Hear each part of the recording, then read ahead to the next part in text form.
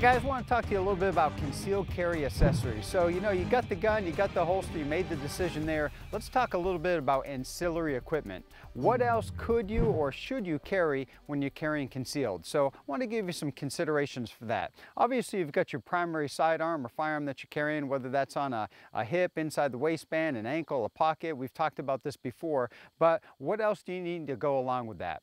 I always recommend to have at least one full complement of ammunition for whatever system you're carrying. So for instance, if I'm carrying a semi-automatic pistol, I've got one spare magazine at least at a minimum with me. If I may be carrying a small revolver or something like that, I could carry a speed strip. And a speed strip is simply a device that holds some revolver rounds. So these are pretty handy, not very speedy, but they're called speed strips. So you want to at least have one complement of ammo on you. And that's what I'd recommend for kind of optimal carry. Obviously, the more the better, but we got to be realistic here with concealed carry and not bulk up too much. Now with that, with spare magazines and extra ammo, what you're going to have to do is be a little bit creative of how you're carrying. There's a lot of creative products out there that are great that will aid in carrying a magazine. For instance, here's one for the single stack 9mm. This is an inside the waistband magazine pouch, so I could actually carry this appendix right next to my appendix gun. I could carry it off body, back at the about at the 8 o'clock position if I'd like on my non-dominant side. So that's a pretty good example. Of course, there's a lot of outside the waistband magazine pouches. Here's a great one. This one is by A&R Design, one of my favorite holster manufacturers. So I can actually have my pistol in here and my spare magazine all in one device right here. So I could actually carry that appendix. I got my pistol, I've got my magazine, pretty slick little system right here. So that works out pretty good. So something to consider. Bottom line, you really want to think about having additional ammunition on you. And again, what I'd recommend is at least one complement of ammunition to reload your gun. And not just reloads, if you were to have maybe a malfunction or something and you really need to clear it out aggressively and maybe you lose that magazine or your extra shells, you want to have some ammo to get that loaded back up again so you're back in action. Other things to think about is going to be some type of light, some type of white light. Highly recommend that you carry some type of light device with you, a flashlight or a pistol mounted light, something to that effect when you're out there. Keep in mind, 50% of the time at least it's dark out. And anytime you're inside, it instantly has the ability to be dark. If the lights go out, the power goes out, something like that.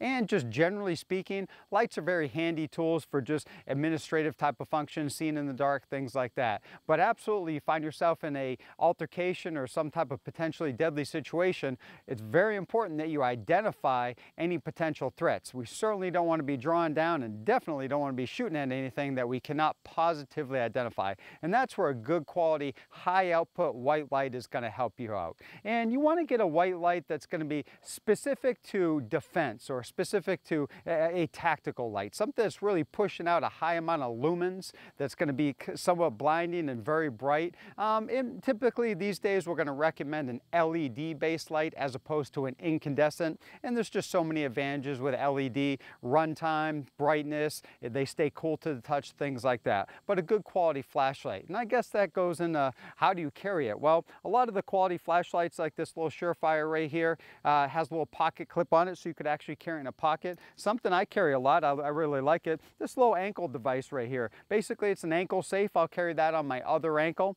my right ankle that is, and I can have my flashlight in it, spare magazines. I could actually put, a small wallet in there if I wanted to. So it's a great little tool to have on you to kind of help hold equipment like this light.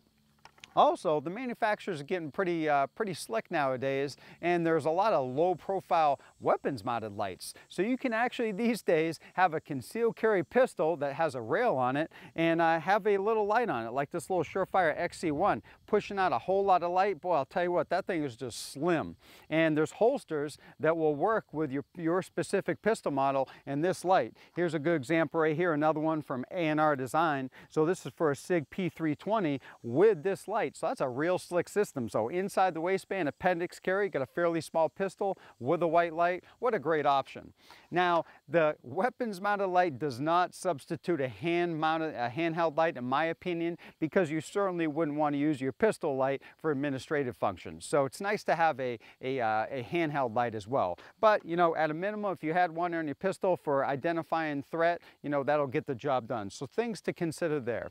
Some other things to consider maybe is some type of tool with you. And when I say tool, that could be a knife, it could be a multi-tool, something like that. I'm a big fan of utility, so I like things that can do more than one purpose. For instance, here's a knife right here. It's a great quality knife, and I can use it for administrative functions, maybe open something, maybe cut a seatbelt, or you know, just I could use it as a defensive weapon if need be, on a last ditch. Also has a little screwdriver, a little cutter, seatbelt cutter, and a little glass punch in it. So it's a handy little tool right here. One of the tools I probably carry more than any other is a little multi-tool. This happens to be a Leatherman, but I've got pliers on it, I've got screwdrivers on it, and of course I have a knife on it. So these things are handy, they're real slick, and I find myself using these all the time. So not just thinking in the defensive aspect or the tactical aspect, but just being prepared and having tools to do jobs out there like lights, tools, guns, spare ammo, things like that. Kind of putting it all together is important. So there's some things to think about with concealed carry. Now I know that's a lot to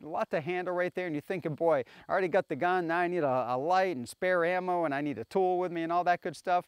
You know, these are just recommendations. Certain attires and certain places you go and what you're dressed in is going to really dictate how much gear you're going to carry and what's practical. You really just got to find what works for you. At a minimum, we've talked about it before, a minimum EDC or minimum everyday carry is your firearm. You know, if you can add a spare magazine to that or a white light, even better. If you got a tool on you, that will get the job done. So just some things to think about with ancillary equipment for everyday concealed carry.